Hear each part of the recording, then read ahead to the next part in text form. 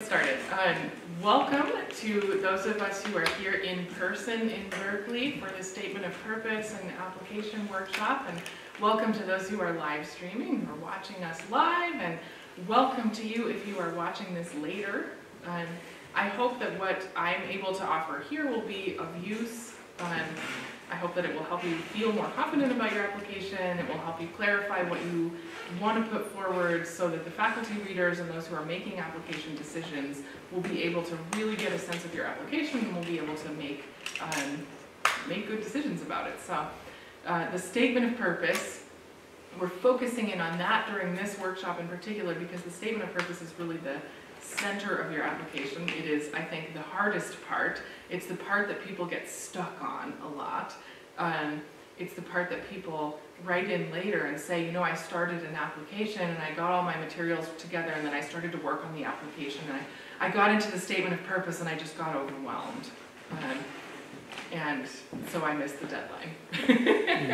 That's what happens a lot. So we'll just go right into the statement of purpose. I'm going to share some things that it's not and some things that it is, some questions to ask yourself to help you build a great statement of purpose, and some things to think about really taking your statement of purpose up to the next level. So we'll start with the question of what is the statement of purpose? It's short, right? And people look at it and they think, okay, I know what this is. This is a chance for me to rehash my resume, to make sure that I highlight again all the things that I've done and all the places that I've been. Well, it's 300 to 500 words. So unless you haven't done very much, you really can't get your whole resume in there. And in fact, if you try, it will sound like you don't have that much else to say. So don't think of it as a place to summarize your resume. Sometimes people think of it in a related way as a chance to highlight awards. Now, I can tell you, having read several of these statements at this point, that this is not the place to say, here are the 10 awards that I have received. Here's what they are called. Here's where I got them. There are other places in the application where you should definitely include those awards, and the statement of purpose is not it. In fact, as you're going through, if you find yourself making reference to more than one significant award you've received or honor you've received, you should take another read. Because again, it can kind of feel like you didn't have other stuff to put in there if you just are rehashing things that you had other places to put on the application. Sometimes people feel like the statement of purpose is their chance to say, okay, I have a plan. This is my research plan. Here's exactly what I'm going to do. I'm going to lay it out in this order. I am here to tell you, in some ways, faculty can hear that as you saying, I don't need you.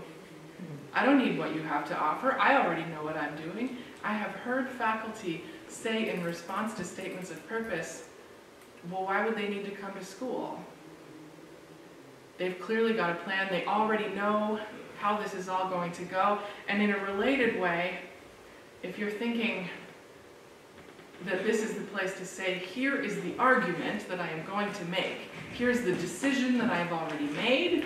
Here's where this is all going. Definitely not the right place for that. Because that can give a real impression that you have already decided where this is all going. That you're not going to be paying attention in classes. So, the statement of purpose, not the place to write the first paragraph of your dissertation or your thesis, not even the place for your introduction, definitely not the place for your conclusion. 300 to 500 words, and it's not for that. Instead, I want to give you another couple of metaphors to think about as you're thinking about the statement of purpose. The first is a lens. The statement of purpose is what the faculty are going to read first. They start with that. And it is the thing that gives the readers the way to understand the whole rest of the application. It brings everything into focus. It helps them see what things to pay most attention to, what things are a little bit less important. It helps them know what they're looking for in your in your transcripts, in your letters. If you've said in your statement of purpose, well, I'm focusing on liminality, I'm focusing on the space between, or if you say in your statement of purpose, I'm focusing on culture, then they're going to look in your transcript and see, do you have any background? Have you taken any classes? If you say in your statement of purpose, I'm focusing on theology and science, and here's my question, they're going to look in your transcripts and in your letters to see whether that background is highlighted. So you can think of your statement of purpose as a lens that brings the rest of your application into focus. You can also think of your statement of purpose as a thread, or creating some kind of through line, tying the pieces of your application together. This is especially important if you, like me, when I was applying to this program, had a kind of diverse set of background experiences. If you say, hey, my bachelor's degree is not related to my master's degree on the surface, and I have these several other pieces of background material, if they're connected to you, if they stack up to something, then your statement of purpose should serve as some kind of thread to help tie those things together, to help the reader see how your background is connected and how the things that you know because of where you've been and what you've studied and who you've learned from, how those things add up to the right background to take you into this next phase that you're proposing. So either a lens or a thread or both, whichever of those are more helpful to you in thinking about how to organize your statement of purpose. The statement of purpose does have some required details, and I think it's important to mention because one of the questions that the faculty are asking is, can you follow some basic directions? The statement of purpose has at the top of it, when you begin to fill it out in the application, it's 300 to 500 words. Do try to make your statement in that range. The application, our application will not cut you off at 500 words. If you have 525 words, they're probably not going to notice. If you have 700 words, they are absolutely going to notice. They're going to notice, and they're going to say, you felt like what you had to say was more important than following the instructions that we gave you. That's not a great first impression. 300 to 500 words. Do your best. It's hard. It's really short. But that's part of the test here with the statement of purpose is it's really short. And can you be concise? Can you decide between things? Can you kill your darlings, as you know, the saying goes? Can you take out the sentences that you really liked because they just don't quite fit, because they don't add up in this place? 300 to 500 words, including your proposed department and concentration and a more specific topic. So this is kind of the very basics. If you just say, I want to do Christian ethics within the theology and ethics department, even in the MA, not quite specific enough. Narrow in a little bit more. I want to do Christian sexual ethics. I want to write about economic ethics. I want to look at ethics and gender. I want to look at ethics and leadership. If you're going to say, I want to do Islamic studies, not specific enough.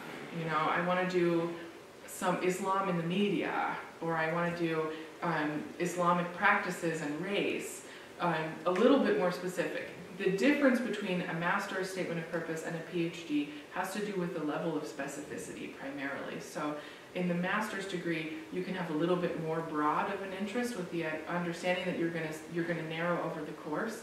In the PhD, you need to be articulating a pretty good research question, but we'll get there. In the statement of purpose, you should highlight your relevant history and experience. I know I told you not to rehash your resume and not to go over your accomplishments too much, but you do want to pull in a couple of things that say, these things are relevant. These are especially relevant to my topic. I want to make sure they know about these things. Be very judicious with that. And the third thing that we put in our instructions is place your research here at the GTU. Say why this is a good place. This is not a general statement of purpose that you are sending to lots of different schools. This is your GTU statement of purpose, and you should think about that for any school you apply to. Look at their specific instructions, look at their specific length, and make sure you're writing about what your research would be there, taking advantage of specific faculty resources, taking advantage of specific programs, making it clear why this or any school, why that place is the right place for the research that you want to do. So those are the required details, and you really do need to hit these things. They notice if people don't. But beyond that, we're not looking to just get an adequate statement of purpose. These things in there, you have sort of an adequate statement of purpose, but not everybody with an adequate statement of purpose gets in. You know, just filling the requirements is not enough. So I'm going to bring you 5 questions, 5 big questions that have some sort of sub-questions to them for a better than adequate statement of purpose. We want to do a little bit better than adequate. We want to have something that really highlights who you are, what you're proposing to study, and how it fits here. And if you go through, this is kind of systematic, and if you go through these questions and really wrestle with them, they will help you narrow down and figure out what really needs to be in your statement of purpose. These are also a great place to refer back to once you have a draft statement to say, have I said something about these questions? So onwards into the questions. The first one is, what are you proposing to study? So this seems pretty basic, but it is not impossible to turn in a statement without saying anything about what you're really proposing to study. I've seen many statements like this. So what is the question you're hoping to answer? What's the phenomenon? Say something about it. What is the thing? You know, draw a circle around it in some way so the faculty can figure out, like, oh, okay, I know what this person is trying to study. What piece of theology do you want to complete? Where is there a gap that you want to fill? What religious practice needs attention? What philosophical idea do you want to work with? You don't have to answer all of these questions. These would not all be relevant for any one person's project, but hopefully one or more of them will be relevant and will spark some way of clarifying your project a little bit. The next question is, why is it important? This is crucial, to be able to say not just, here is a project that could be done, but here is a project that must be done. Here is a project that needs to be done. The world needs this. So you can ask yourself some questions about that. Why should someone study this thing that you're proposing? What's the benefit? What would come out of it?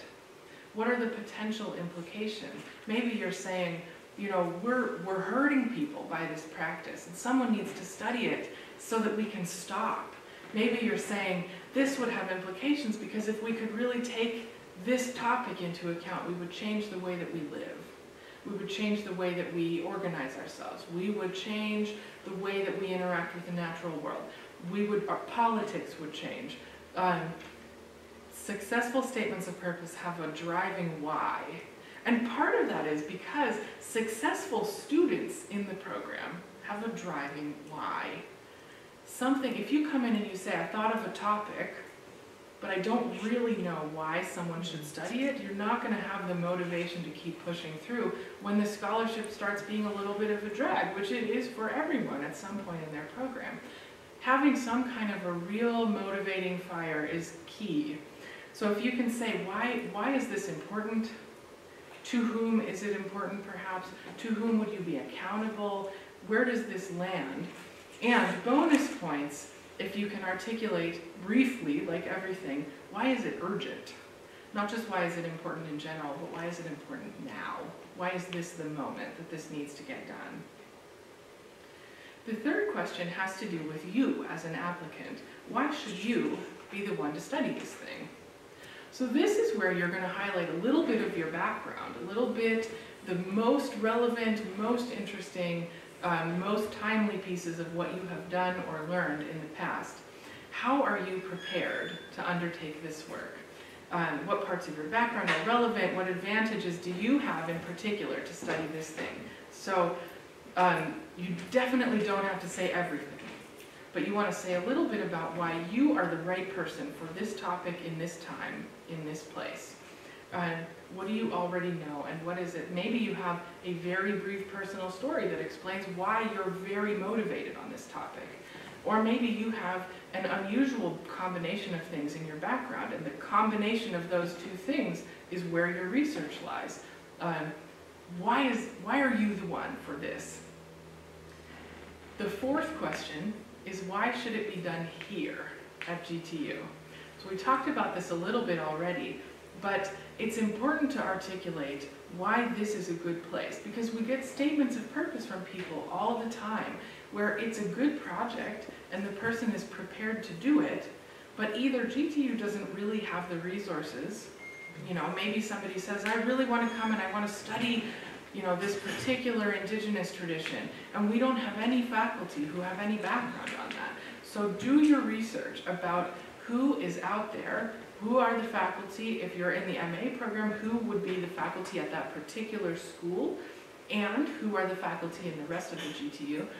In the Ph.D. program, who are the faculty across the GTU, at Cal potentially, who's going to help you? What programs or certificates or backgrounds, what kind of library resources that we have are going to help you do your work? There's some sort of bonus questions here, I would say, about how does the GTU's diversity help your work? How would it help you to do your work in a place as diverse as this? And how would it help you to do your work here in Berkeley with the location and the history that are here? Because part of what we try to do as a school is prioritize people whose work could only be done here, or people whose work would be best suited here. And people with a strong project that could probably be done just as well in a lot of other places might get in, depending on who else applies. But we're really looking for people who can articulate, like, this is the best place for this research. So that's the fourth question. And the fifth one is, how will you go about studying this? How are you going to get this done? What's your plan? So if you can say a little bit, you don't have to say much. Like I said, too much and you get into the territory of planning your thesis here. But how are you going to get this done? What methods are you going to use? What sources? What background material? What non-theological fields? This question is much more important for PhD applicants because you're going to be articulating a bigger and more specific project. But in the MA, if you can say a little bit about, I think I'll need to use interviews, or I think I'll be working primarily with this kind of source material, or I'm going to be using this, I'm looking forward to using this oral history. And major theories or theorists, anything like that you can say, this is where I'm starting.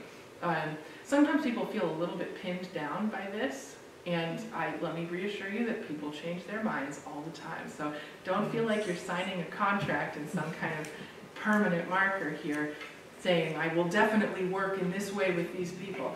But giving the faculty a sense that you kind of know who's in the field, you kind of know what resources are typically used, those can be really helpful. So just giving people a view that you know where to start.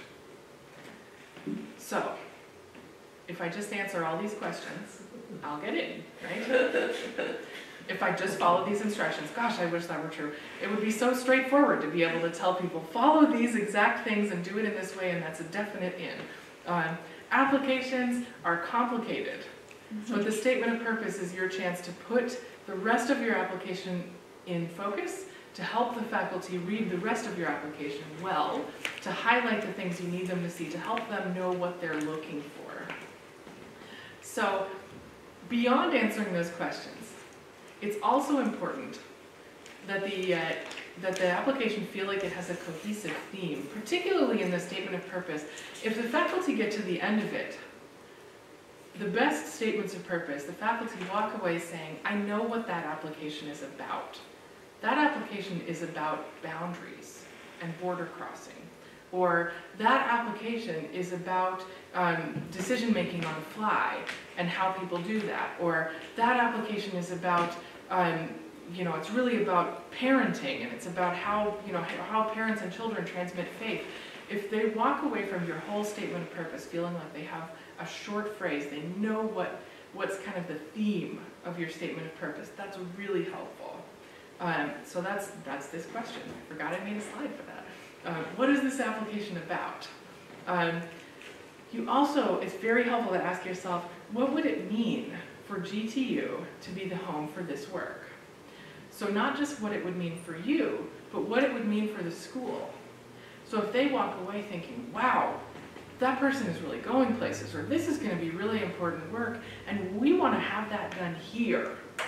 We want to be the place that launches this person into their career. We want to be the place that sends this person forward into where they're going next. We want to be the ones to work with this person. That can be really helpful. And the big picture question, how would the world be different if this applicant did this work? The faculty are asking this question.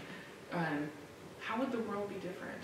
How would things be changed if this person came here, if you came here and did what you're proposing to do?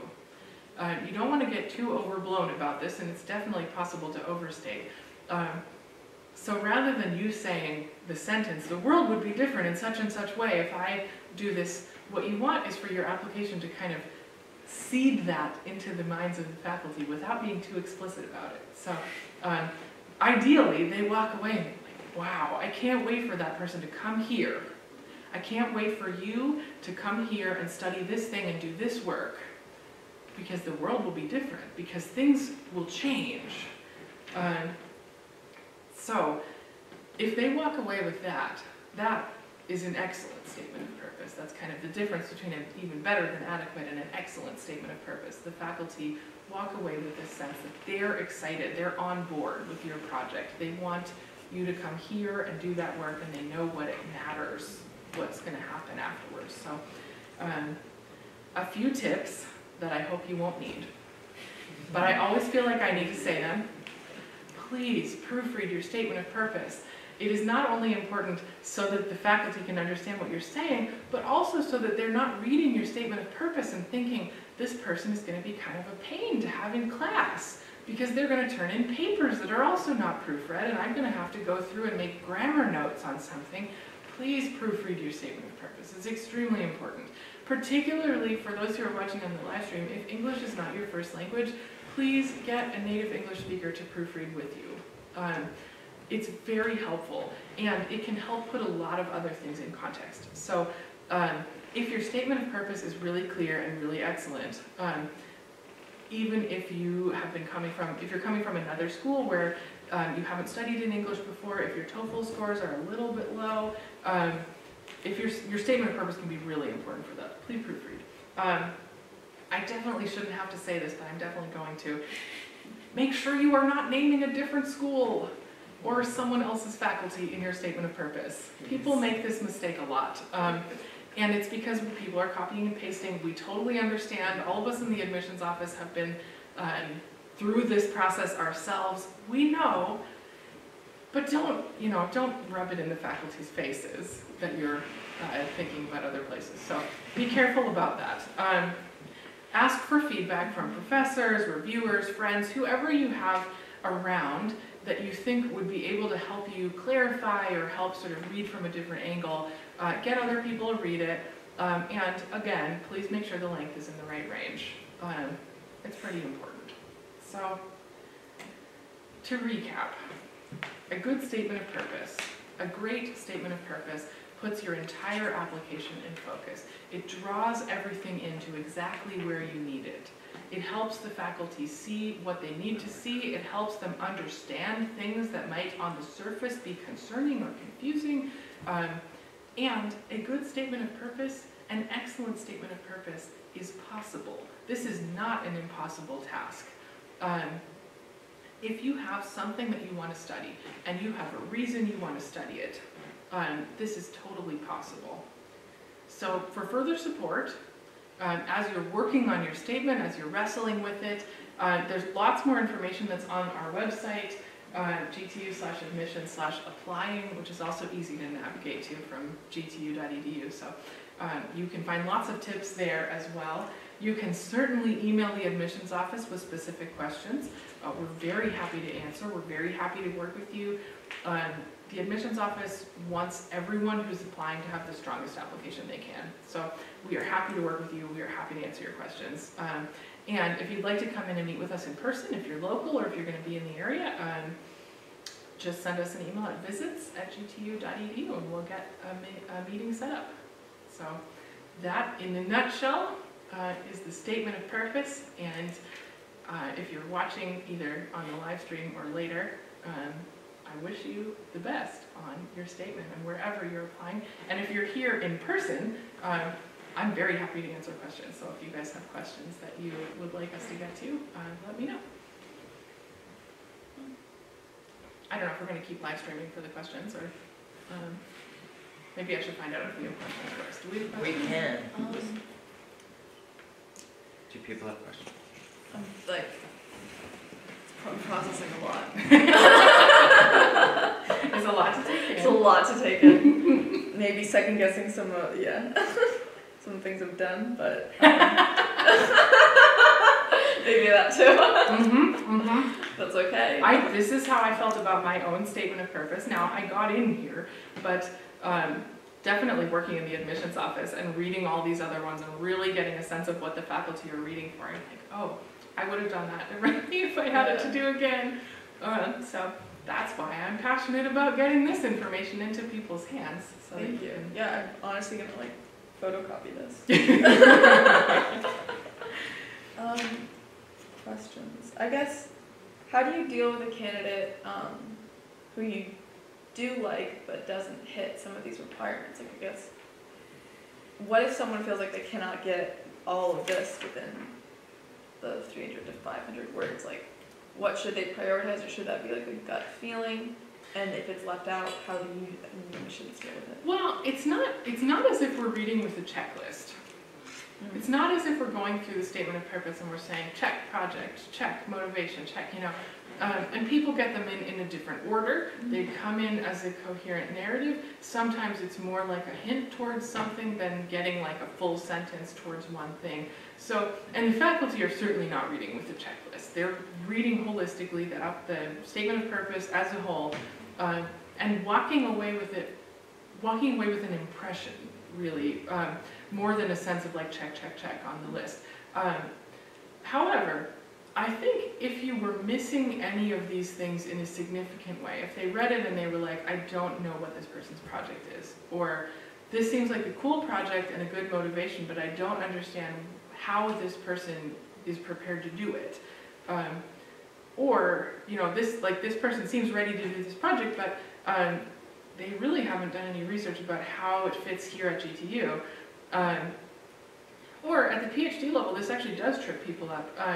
I see how this would be a good project here for GTU, and they seem pretty prepared, in terms of the topic, but they haven't given any indication that they are ready for this level by being able to say something about method or like where they're going to start with it. So if any of those pieces were completely missing, I think it would flag some things for them about a person not being quite ready to go.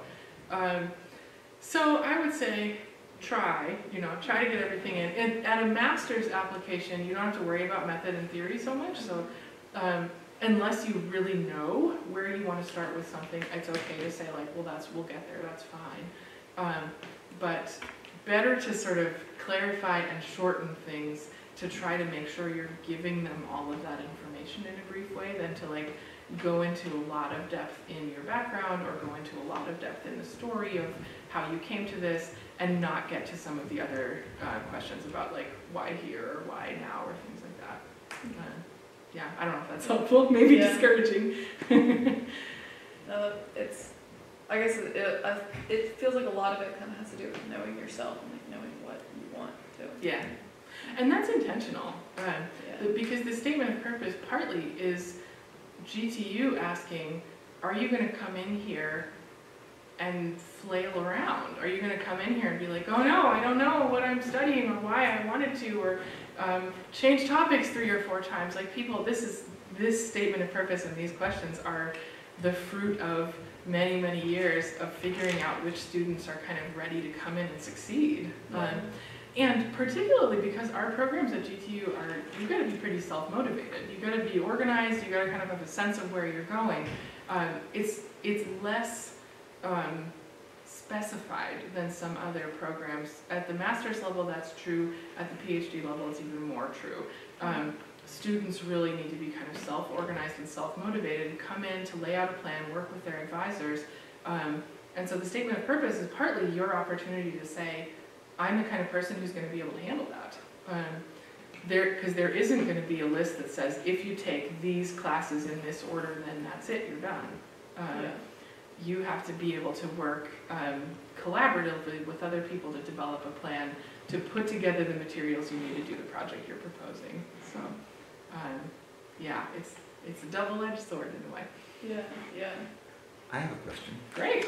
If, suppose someone saw on the social media feed that this workshop was happening, and this is like the first thing they've done to be thinking about, maybe I want to get an MA or a PhD. Can you talk a little bit about kind of where we are in the process and deadlines, and is it too late to even be thinking about an MA for the fall? Sure. Or a doctoral program for the fall? Great questions. It is 100% too late to be thinking about the doctoral program for this coming fall. But for the MA program, it is not too late. The priority deadline for the MA program is March 1st, which is coming up pretty soon now. But